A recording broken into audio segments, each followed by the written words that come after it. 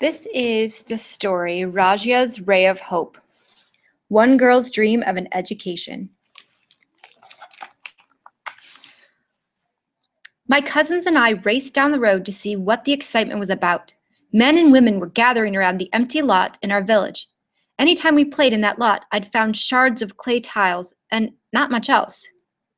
This day, ribbons brightened the dry earth. Important-looking adults were laying a large stone on the ground, and women passed out chocolates wrapped in shiny papers. My little sister Zara and I collected as many as we could and stuffed them into our pockets before asking for more.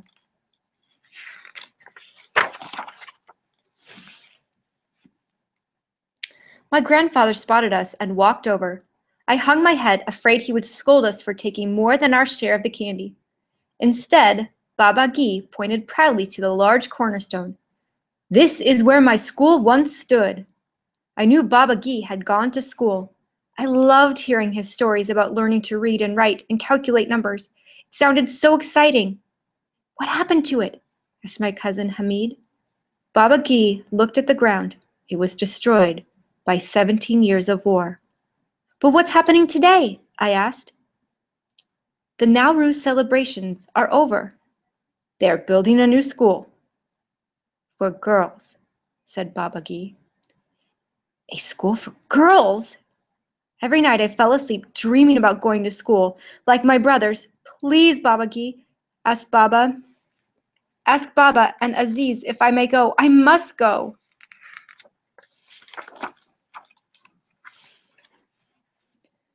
That evening, like most evenings, I sat by my brothers Jamil and Kareem as they studied by lantern light. They attended the boys' school in the next village. Baba, my father, worked on our farm with my uncles and cousins. My two eldest brothers, Aziz and Ahmad, worked at the quarry, cutting stones. They never wanted to go to school.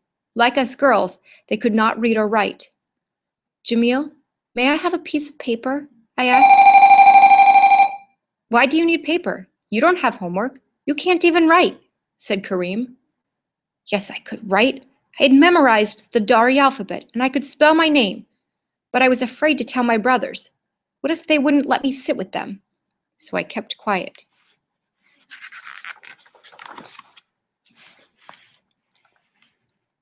Whenever I found Baba Gi alone, I would whisper in his ear, "Have you spoken to Baba and Aziz yet?"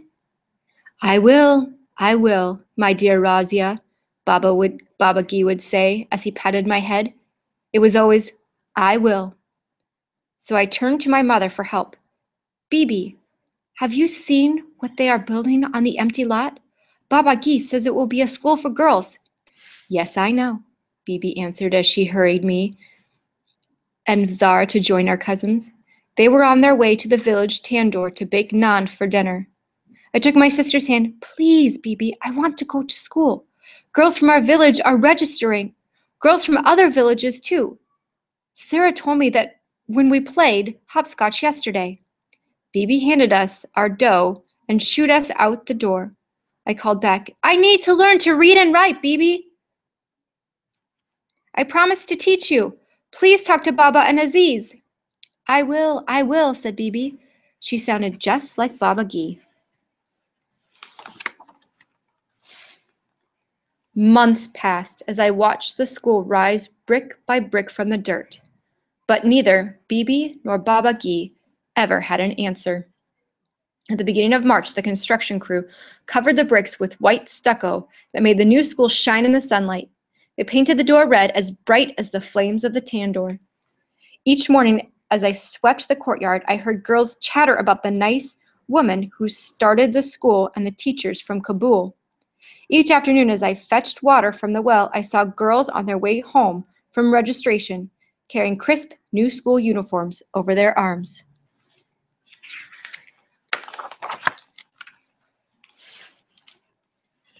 One night, as I lay on my mattress, I heard Baba Gi call my father, brothers, and uncles to a family meeting. I propped myself up to catch every word of their talk. Baba Gi started the jirga. Razia wants to attend the new girls' school in the village, and I support her desire. Some of you are too young to remember, and some of you were not even born, but before the occupation of our country, before the civil wars, and before the Taliban, women in Afghanistan were educated. They were doctors, government workers, and journalists.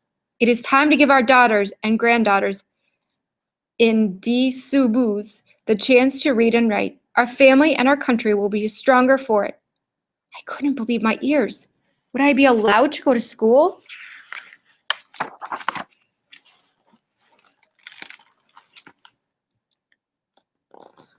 The jirga continued. It was Uncle Akib's turn to speak. Our girls need to help their mothers at home. We need Razia to work in the orchards too, Uncle Ali added. Our trees are just coming back after years of drought, and Razia harvests almonds and peaches faster than any of us. Razia can complete her chores before and after school. That will be the condition of her enrollment, Baba Gi replied. Next, you want Razia to go into town to shop by herself, said my father, wrinkling his forehead. Or for women to shed their burqas in public, my brother Ahmad added. My brother Aziz ended the jirga. Razia is not going. Those 4 simple words made my heart sink.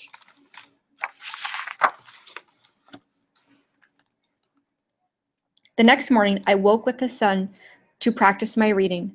From under my pillow, I took out scraps of newspaper that the baker wrapped around our freshly baked naan. Even if I couldn't go to school, I was determined to be the kind of woman Baba Gi had described, a woman who helped others through her work inside and outside her home. After my morning chores, I walked to the school. I passed a stone wall being built around the school grounds, and I knocked on the bright red door. A woman opened it and greeted me with a smile. Hello, my name is Razia John. Come in, please. I entered a different world. Fresh white hallways, clean classrooms with desks, chalkboards, books, paper, and pencils, all in one place. It was unbelievable. I introduced myself. My name is Razia too. I want to come to your school, but my my brother and father will not give me permission. I told Razia John what I'd overheard at the jirga. Razia Jan offered to come home with me and speak to Baba Gi. Maybe together they could convince the other men to let me attend school.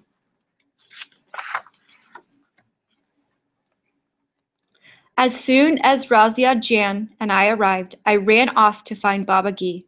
Baba Gi, the Mulam Shabia from the new girls' school, is here to speak to you.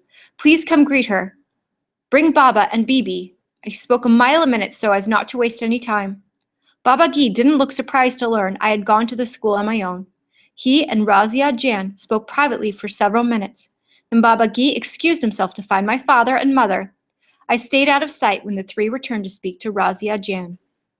Razia Jan thanked my family for their time. Then she described how her school would teach Dari, English, Pashto, math, health, and hygiene to younger girls. As the girls got older, the school would teach them how to read the Quran, as well as geography, science, history, and algebra. Razia Jan also explained how her school would provide textbooks, a new uniform, and healthy lunches for all students. Best of all, she said, the school would be free.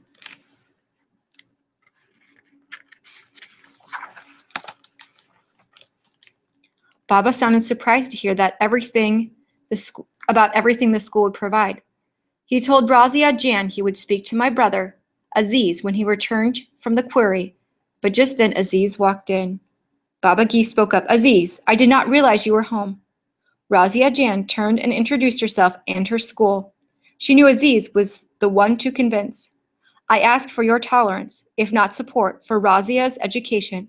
Please consider, if men are the backbone of Afghanistan, then women are the eyes of our country.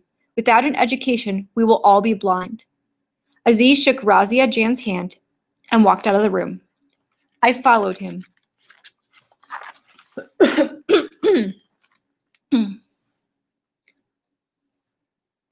Aga Jan, why are you home so early? Are you feeling sick? I asked. His face was pale and sweaty. Yes, I have a fever. My body aches all over. I stopped for medicine on my way home, but I need Kareem or Jamil to read the directions to me. Please get me some water. Aziz closed his eyes. I poured a glass of water and brought it to Aziz. While he dozed, I picked up the medicine bottle and slowly sounded out the directions. I looked up and saw Aziz watching me. "How do you know how to read?" he asked. "I listen to Jamil and Kareem study every night," I said, counting out his pills according to the directions. "Please, Aga Jan, please let me go to school. I will be able to help the family even more if I do." Aziz took his medicine and smiled. Then he went back to rest without uttering a word.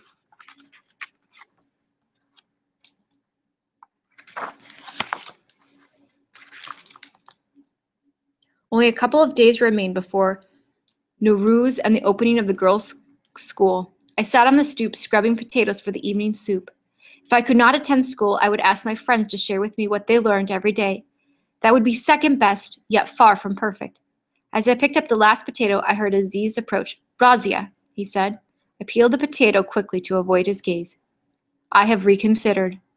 I learned this morning that stones from my quarry are being used to build a wall around the girls' school." Aziz paused. I did not move or even make a sound. "Now I trust that you will be safe in that building, my precious sister. You may attend Razia Jan's school." I couldn't contain myself. I leapt up and threw my arms around Aziz. "I promise to stay clear of danger. Thank you." "But you must complete your household chores before and after classes," Aziz continued. "I will not let you down. Thank you."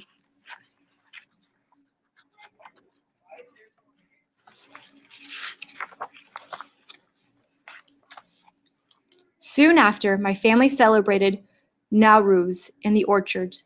We picnicked under the almond blossoms that were the first bloom of spring, and now the sign of a new school year. On the first day of school, Razia Jan greeted all the students at the gates of the Zabuli Education Center. "Salam, Alaikum, welcome." She patted each of us on the back, and we walked through the bright red door of our beautiful new school. I was led to the third grade classroom. My teacher introduced herself and then asked each of us to say our name and what we wanted to be when we grew up. My friend Sarah threw her hand up first. "My name is Sarah, and I want to be an engineer when I grow up." "What is an engineer?" she blurted out Marwa blurted out without being called upon. "I am too young to know that, but I know when I become one, I will tell you all about it," Sarah explained. Rahila waved her arms, and our teacher picked her next. "I am Rahila, and I want to be a doctor. I will build a clinic in our village and treat all the children for free." I spoke last. "I have always dreamed of being a teacher, and I promised my mother and my oldest brother Aziz that I would practice on them."